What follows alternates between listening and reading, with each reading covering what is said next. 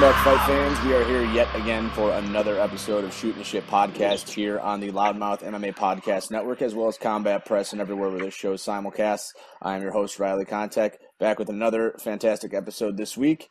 Before we get to our guest of the day, obviously want to remind everybody, especially our fans in Illinois, to head on to Facebook.com for Cornelius and Sons. If you have any home construction, home improvement needs this winter, again, head there, schedule an appointment with Raul. Again, that is Cornelius and Sons on Facebook.com. So with that, let's head to our guest for the day. Today, he is a coach and fitness expert. He is the three-time award-winning trainer of the year. He's a sports performance coach, and he works with numerous UFC fighters. We have Phil Daru today. Phil, how are you today, sir? I'm good, man. Thanks for having me on. No problem. Thanks for coming. Now, obviously, you work in fitness. There's a big discrepancy, people maybe not knowing how to mix the fitness in with the fighting and the lifting, So, I mean, when you're working with UFC fighters and mixed martial artists, how do you mix the two together to give them peak performance without them injuring themselves? I know the big thing is, can you do powerlifting and also do martial arts? Yeah, we definitely don't power lift with them. My main concern is to make sure that we're giving them the opportunities to get better from a physical preparation standpoint, but also mitigate fatigue. So we do that by understanding the schedule and understanding the athlete. So first and foremost, before any athlete starts with me, I make sure that we have an assessment protocol that we utilize that can help me identify what they actually need from a weakness standpoint. Then from there, I can program accordingly. But the main thing when you go into a fight camp is to understand what they need to do on a daily basis, because again, they are training multiple times throughout the days and weeks. So the main focus for me is, again, giving them the proper stimulus of either strength, power, speed, whatever the case may be. And then from there, I can adequately put together a program that is going to enhance the qualities for them as an individual, not just for a specific position or specific game plan, but also just to make sure that they're better moving humans. And then from there, that's going to transfer over as the fight gets closer. But obviously, our main concern and the main purpose of what we're doing inside the fight camp is going to be more so predicated towards the skills training. So I have to make sure that that's our main priority. And then from there, I can utilize things like powerlifting exercises or whatever exercise that you want to utilize to enhance the qualities necessary from a physical prep standpoint. For sure. Now, I mean, obviously you deal with fighters of different sizes. I know you've told me you work with guys like Greg Hardy, who we'll talk about later, who's, as heavyweight as a heavyweight can get. And I'm sure you work with guys that are smaller. Are the plans that you implement different based on their size and weight class? It can be, yeah. It also depends on their game plan and how they like to move inside the cage, whether they're, highly active or if they are more of a slow, steady pace guy. I want to make sure that we're giving them the opportunity from a physical standpoint that can enhance the qualities of a fighter that they are. So let's say, for instance, I've been working with Junior Dos Santos for about 4 years, right? I know that he has a good amount of output. He's highly athletic. For his stature, I believe that he is one of the biggest and most athletic human beings that I've had. I've also worked with Walt Harris, who's another really athletic individual. But if you look at a guy like Greg Hardy, who's played in the NFL, is one of the most athletic individuals pound for pound that I've ever had. So that is going to dictate on how I actually train him. And then I'm going to see exactly what he needs outside of the weight room, whether it be mobility work, whether it be, more conditioning. And that's something that we've been working on based upon his specific weaknesses. Now, if I have let's say a smaller guy or let's say a female, I know that the outputs are going to be way higher, where the goal for us is to make sure that they are ready for whatever stresses are going to be put upon them inside the cage. So again, we're going to be working on more of that lactic conditioning or more of that higher volume outputs, because I want them to be able to cope with those stresses and then enhance the quality of their outputs when the time comes. For sure. Now, in terms of doing what you do, because obviously you're very good at what you do, what was your formal background? Did you go to university for this, or was this something that you had developed, without having to do schooling? I believe, well, first I did my undergrad in exercise science at Alabama State University. I played college football there. And then I went right into MMA. So I turned pro at the age of 21. So I've had about 8 years as a professional fighter and about 2 years as an amateur. Started with Dean Thomas at American Top Team, and learning the sport in general and being able to actually do it and compete in it at the professional level. I got to understand not only from a science perspective, having a background in exercise science, I understood the biomechanics, I understood the physiology. So I just mended the two together based off experience and practical knowledge of science and other forms of exercise to initiate a better response, right? We got guys that are very good academically, have PhDs and they have, degrees beyond belief, and they have a bunch of certifications behind their name. But they also have to know the sport. They also have to know the individual. And that's where you coming in and if you are a coach looking to enhance your knowledge base on a particular sport with a particular athlete, I do believe you need to make sure you spend some time in that sport, and again, you don't have to fight, but you still need to train in those particular arts so that you can understand what the athlete is going through.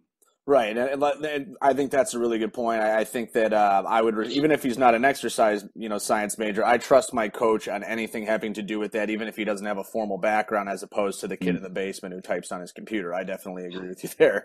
Yeah. Now, to kind of get over from the fighting aspect to, just the physical fitness aspect, a lot of people that watch the show are fans of the sport, but they're not exactly in the sport themselves. So maybe some tips and stuff when it comes to working out in the gym. Now, we'll start off with a fun question. What are your biggest pet peeves when you go to the gym? Because one of the most annoying places I go is the gym, not for the aspect of having to work out, but because most other people that go there annoy me. What are your biggest pet peeves?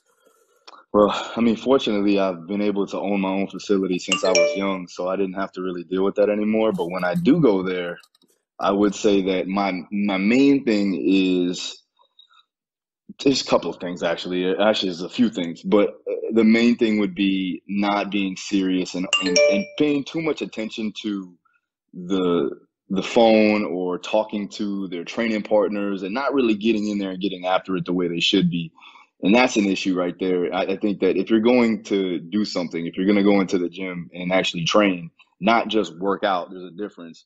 You have to have a focus and you have to have a strategy. And if that focus is skewed in other directions, then I don't care what type of strategy you try to have, it's not going to go ahead and it's not going to be beneficial for you. So that's one thing. And then obviously not re-racking the weights Oh, if I'm trying to come around or putting together too many circuits or stations or whatever the fuck. That also kills me. So let's yeah, see. I think you touched on my big three, so that's fantastic.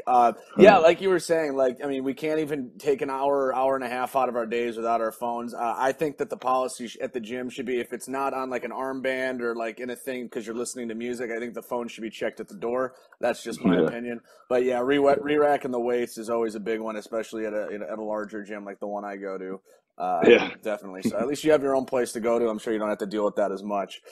Yeah. Now, in terms of weight training, exercise, etc., a lot of people I know into the whole exercise thing, but a lot of my friends, they hit a specific point where they plateau in terms of what they can lift or what they can if they can power lift. Why do you think that is for so many people, and what can they change to try and get over those plateaus? For the most part, it's probably going to be switching up the exercise selection, switching up the variances, whether it be, again, like I said, exercise tempos, durations. You should always come up with a solid program that leads for a particular amount of time. And then from there, you can go ahead and structure out what your next goal is, whether it be building strength, whether it be building power, conditioning, so on and so forth. So as opposed to somebody just kind of going in there and just basically winging it, we want to make sure that we have a set progression, and that's going to help you maintain your progressions. And also, again, like I talked about before, is mitigate fatigue. So having a solid plan of action and making sure that you have a goal, whether it be 4, 6, 8, 12 weeks long, that should predicate what you're going to be doing. And also you should see a linear progression going further. Now, nothing in life is truly linear. You're going to have some increases, but you're going to also have some peaks and valleys and dips. And so you got to make sure that you understand that, and you should plan accordingly. So you should plan out a solid deload week, or what we call it, where basically you're bringing down volume and you're bringing down intensity a slight bit. But what the goal there is what we call super compensation, basically meaning is that you're going to get the adaptations that you've been looking for after you let your body recover from the stimuluses that you've been trying to attain in the past training. So if you let your body recover enough, you'll get a spike in your energy, and you'll get a spike in the ability to produce whatever you're trying to do. So I usually like to do a 3-week up, 1 week down. And that's primarily what you would see in a proper periodization protocol. So you would go 3 weeks up, whether it be build up to intensity or build up volume, and then you would deload down. Now, if you're just a regular gym goer, or somebody who's just trying to get in shape, build some lean tissue, probably burn some body fat, you definitely want to vary your exercises, but you don't want to vary it too much to where your body doesn't understand what it's going through and you're always constantly sore. Now, soreness doesn't equate to growth in a lot of ways. It just means that you weren't ready for that stimulus. Mm-hmm. So we want to slowly progress, and then you want to vary it when the time comes. Yeah, I think that's really good advice too, and especially the sore thing. And I've said that to people before. That just because you're sore doesn't mean you got a good lift. It could mean something else. You're doing it wrong, or your muscles aren't rested enough for the lift you're doing that day. So yeah, I think that's good advice too. Now, in terms of weight training with cardio, because you hear the old adage that cardio kills muscle, and I think a lot of the Jersey Shore guys kind of really spread that rumor around when that show was popular. So what's the right amount of cardio to do if you're trying to put on muscle and build muscle? Well, if you're trying to build muscle, limiting your steady state or low intensity cardio is going to be a little bit more advantageous for you, especially because when you're working on fast twitch fibers, when you're working on the ability to produce force, you really don't want to stimulate too much slow twitch unless you're trying to do some more higher rep ranges and try to do some conditioning through what we call lactic capacity training, where you're basically working through massive amount of reps. And that's primarily for a conditioning factor, more for muscular endurance. But if your goal is to work on true hypertrophy, then you still want to have some type of caloric surplus. So you don't want to expel too much calories. And if you do that with obviously something like cardio, it's going to be very hard for your body to actually produce or to build muscle in that particular manner.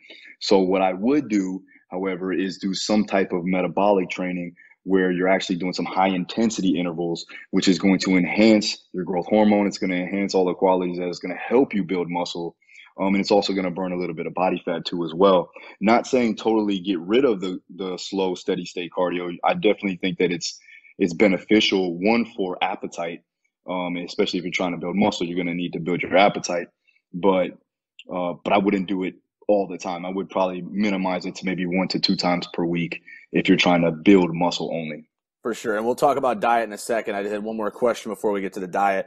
What are your thoughts on high rep lifting versus low rep lifting? So there's people that do most of the sets they do is higher weight with low reps. And there's other people that, do the opposite, where they do, lower amount of weight, but higher reps. What do you think between the two? Studies are conflicting in a ways when it comes to hypertrophy training. There's a lot of good guys out there. Schoenfeld being one of them. Eric Helms being another, where they actually study these things. And for me, that's not a main concern for myself, especially for the athletes I work with. Actually, we're trying to not to build muscle because it's a weight class sport. Right. But when it comes down to it, as far as building maximal hypertrophy, it really depends on the person and what they can adhere to. I know a lot of guys that can build muscle on higher rep ranges. We're talking, for hypertrophy, we're talking maybe 10 to 12 reps. And then the lower end would be more like 5 to 6. 5's kind of cutting it pretty close, but 6 to 8 maybe in that range there. And that's considered low rep in hypertrophy or in bodybuilding terms, right? When you're talking about maximal power and strength, those are actually high reps. But you just got to know what you're trying to accomplish. Now, can you mix it up? Yeah, sure. I like to do a compound lift, whatever it be, whether it be a squat, bench, deadlift, something that's going to use multiple muscles. Mm-hmm. And then that would be more on my lower volume, But again, I'm still working on maximizing hypertrophy with those higher threshold motor units. So again, those fast switch fibers. And again, I'm utilizing all those motor units recruited at once because it is a compound lift. So I'll do something like a bench press or a squat, and that could be somewhere around the 5, 6 to 8 rep range. And then from there, you do what's called accessory work, where we're trying to build the muscles that surround that, but in isolated fashion. And that can be done in 10 to 12 rep ranges. Right. Okay. Yeah. And that's definitely sounds more familiar for a person like me. So that's, that sounds, good. So now the diet, let's talk about two different types of diets that you would recommend, or what would you do or stay away from. Now, if you're a person that's, we'll talk about, to stay with the weightlifting part first. If you're a person trying to build muscle, I mean, obviously you always hear you need protein. Yep. As a person who's building muscle, what are the things you want to move towards and what are the things you want to stay away from? And then I'll follow that up with your MMA clientele. I mean, I would say that when it's come to building muscle, you definitely need protein. Protein is going to help with protein synthesis. It's going to help with protein or muscle breakdown, or at least reducing muscle breakdown to a degree. We're trying to enhance the recoverability there. So having amino acids put in, directly, and also making sure that you have an adequate amount of calories, which is going to be either in a surplus or at least in a maintenance. You have to know your basal metabolic rate. You have to know your resting caloric intake that you need to have just to survive. And then from there, you can have a slight increase. The goal really is to, maximize muscle hypertrophy, but also minimize fat gain. So if that's what you're trying to do, like what we call body recomp, which is trying to minimize as much fat gain in a caloric surplus. So you do want to have higher amounts of protein, but you also want to have some carbohydrates, one, to fuel your training sessions, and also to spare breakdown of that muscle. So that will definitely help. Fats are good, honestly, more for the hormonal side. If you bring down fats dramatically, then you're going to have a negative effect on your energy levels and on your hormones. So that has to be put into play. But when it comes down to like a standard, they usually say like 1 gram per pound of body weight is a sweet spot. I've been seeing studies that now state that you should be doing, especially on a recomp, you should be doing somewhere around 1.3 to 1.4 grams per pound of lean body mass, which is not your total body weight, right, but obviously your lean tissue. So for me, I just actually got a DEXA scan done today, and my lean body mass, you're looking at about 178, where I'm 202 pounds right now. So I'm sitting around 12 to 14% of body fat. Now that's done on a DEXA scan, which is kind of like the gold standard other than hydrostatic weighing. So that's actually measuring out visceral and subcutaneous fat. So that's everything in there. So if I were to do like a 3 pinch or a 7 pinch, I'd probably come out at like 10 to maybe even 11% body fat. But so the goal for me right now is I still want to burn some body fat. So I'm going to be in a caloric deficit enough to where I'm still maintaining muscle, or maybe even building some muscle in that perspective, but I'm going to do it very slowly. And I know a lot of people say you can't build muscle on a caloric deficit, but if you keep your proteins high enough, at least you'll be able to spare what you have. And that's really the goal, is to minimize body fat reduction, or minimize body fat and reduce it to a degree of where you feel comfortable, but still be able to produce energy in the gym.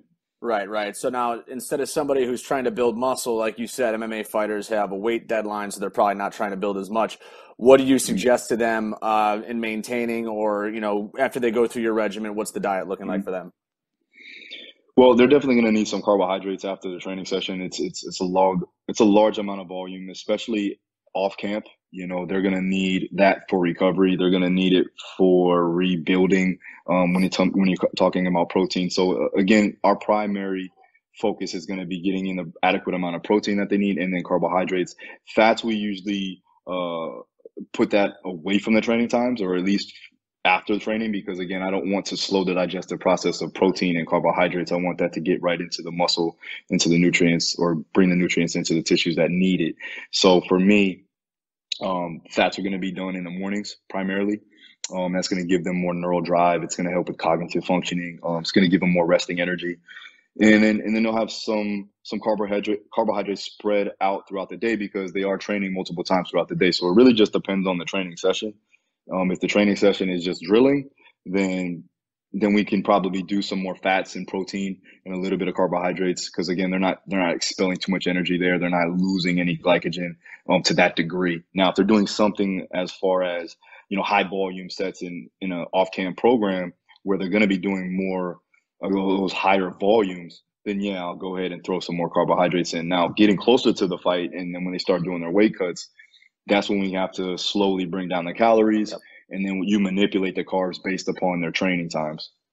For sure. Yeah, and obviously I've talked to nutritionists before who work with MMA fighters. It seems like a sweet science, so I'm sure there's a lot of thought and planning that goes into that. Now we will jump to the UFC card that's going to be happening this weekend. We tape this a week in advance, so it'll be the other one. Now, I will advise the fans that this happens often, that, this card could change by the time this episode comes up, as we've seen the last couple weeks. But Phil, we've got a card live from Vegas. It's the last card of the year. It is UFC Fight Night. The headliner will be Thompson versus Jeff Neal. Now, before we get to that fight, you have a couple of fighters on the card, as you mentioned to me before taping. Why don't we just talk about them really quickly, and you can, tell me what they need to do to win their fights. You can give me a background, whatever, and then we'll talk about that main event. So first off, headlining the prelim card, you have Belal Muhammad, who you work with. He's taking on Diego Lima. So why don't you just give me a little bit on Belal and what he has to do here? I mean, I think Belal just needs to be assertive. He needs to push the pace on Diego. I know that I used to be a part of American Top Team for a while, and I know Diego. I know Diego's training partners.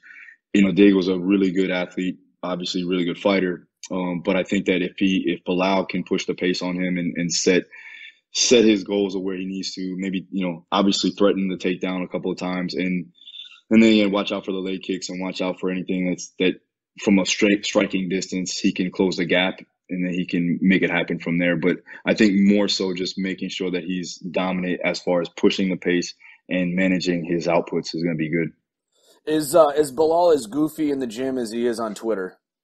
Nah, he's actually a good guy. He's actually, when he came down to Florida, because I trained him remotely, when he came down to Florida, him and Jared Gordon are really close, and I trained Jared too as well.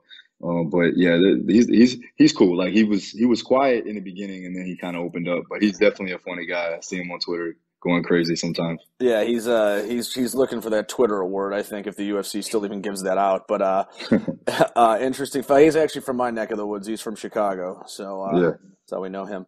Now the other guy you said you work with on this card, and I mean, from an all-around sports name, he's probably the biggest name on the card just for, the casual sports fan. If you're a UFC fan, he's not, obviously. Yeah. But Greg Hardy, he's taken on Marcin Tybura. So, again, same thing with Belal. Comment on Greg. What do you see going on in this fight? How does he win? Give me the whole 9 yards. I mean, Greg just has to control his outputs in a way where he's not putting himself in a bad position. I think that's one thing. Greg is a super athlete. He still needs work technically.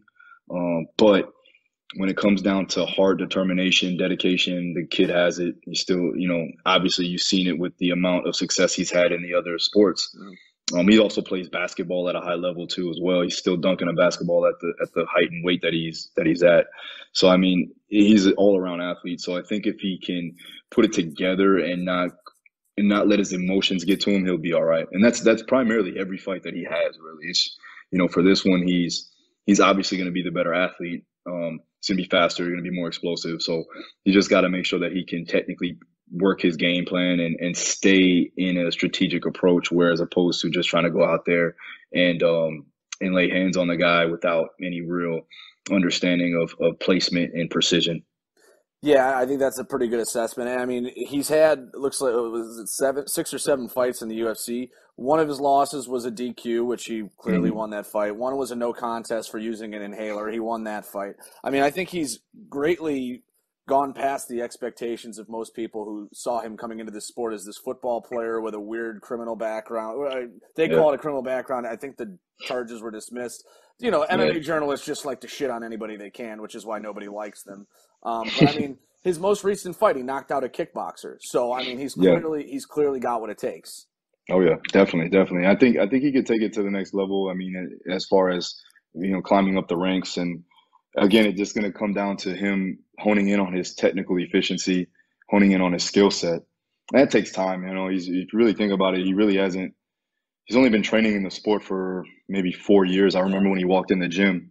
So I mean, 4 years have gone by, and he skyrocketed. I think that the one thing also is that he's super ambitious. So making sure that he can hone in his focus points on one particular task as opposed to 10 different things, it's going to help him out in the long run. For sure. And then we'll get to the main event. But before we get to that, I mean, this card is absolutely stacked. I mean, this is bigger than some of the pay-per-view cards they've had this year, and it's on free TV. You got Anthony Pettis, you got Jose Aldo, you've got Marlon Moraes, Yeah. and again, we said Greg Hardy. These are big names. Looking into 2021, I mean, with the UFC not having crowds for most of the year. Maybe it not being as much on what do you call it, attendance, live gate. Do you think they start to move to a thing where they start to put better cards on free TV because they don't have to rely as much on the live attendance, and they pay-per-views they don't have to make as stacked because people are going to be buying those? Yeah, no, I like that. I think that would be something that they may go into, especially if this thing drags out for any time longer. Who knows? But I think it would be good for the the undercard guys, the guys that are on the come up. I got guys like like Randy Costa, and Jared Gordon that are looking for that ability or that experience that they can get from this thing happening. So hopefully it'll happen, and it'll keep happening. But who knows what happens with what's going on in this crazy world nowadays. That's true. And Randy Costa, who has been on this show, admitted he drinks, was it Truly or White Claw, which we busted his balls for.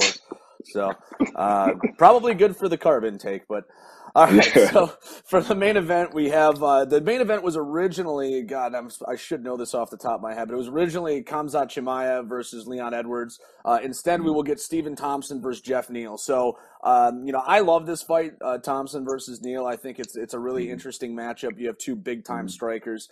So what do you see in this fight? And obviously you don't have a fighter either way, so you can be a little bit more impartial down the middle here. And how does this fight go? I don't know. I have to see more on Jeff Neal, but I mean, Stephen Thompson is obviously one of the most talented strikers we have in the UFC. And from what he's accomplished so far in fighting for the title and this and that, it's hard to bet against him if I would have put my money on it. I think that especially with the karate style, he can blade himself accordingly, get in and out, get himself out of. He doesn't really take as much damage unless he gets into a firefight. So with that, I think that he can, for what he has as far as experience goes and his ability to get in and out of the pocket, he should pick him apart. I don't foresee a total TKO or KO, but I do see him picking them apart and edging him out in the victory. Yeah, definitely that karate, that point fighting karate style definitely makes him harder to hit unless, like you said, he gets careless. But we don't see that very often. Now you mentioned Neal. You don't know as much about him. And I think you wouldn't be the only one. I mean, a lot of people, and this guy hasn't fought and by the time he steps in the cage, it'll be over a year since he fought. But this guy's a big-time striker, one-punch knockout power. And in the UFC so far, he's 5-0. He has 2 head kick knockouts, including one over Mike Perry. And he does own a victory over Bilal. So, I mean, it's not like he's taken many easy fights, and I think he's definitely earned this main event opportunity against Thompson. I will go with you, though. I agree. Thompson, I think, is a little too quick for him. I think he's a little too technical and a little too savvy. I think I will agree with you. I think Thompson takes a unanimous decision here. Yeah, it's a big step up. It's a big step up in competition for him. So that and the fact that he is a main event that can play a big factor in it too. Sure. And I agree with that too. And I know it's been a minute since Thompson fought too, so maybe we'll have 2 guys shaking off the rust at the same time. So yeah. All right, Phil. Well, we really, really appreciate you coming on. A lot of interesting stuff. Before I let you go, though, this is my time to let you whore yourself out. Where can we find you? Plug yourself. Do whatever you got to do. Yeah, I have my website, DaruStrong.com. You can check me out on Twitter @DaruStrong, and also on my Instagram. I put a lot of videos out of the fighters training with me too as well. It's @DaruStrong, so everything's Daru Strong. Perfect. So everyone will check that out. Again, does that website and all these things, do they have the fitness and the gym tips as well? Perfect. Yeah, programs, everything on there. So Good to go. Awesome. So everyone check that out. I'm sure it's good stuff, as we've heard on the show today. So I will quickly plug myself. Head over to Combat Press, MMA Intel, Loudmouth MMA Podcast Network, all the stuff. You guys hear it every week. All these shows, everything's posted on my YouTube page. It's on my Twitter page, Facebook, etc. And that's enough whoring out for me today. So, Phil, thank you again for coming on the show. It was really interesting. So for Phil Daru, my name is Riley Kontek saying continue watching the fights, continue watching this show, and go fuck yourselves. Good night.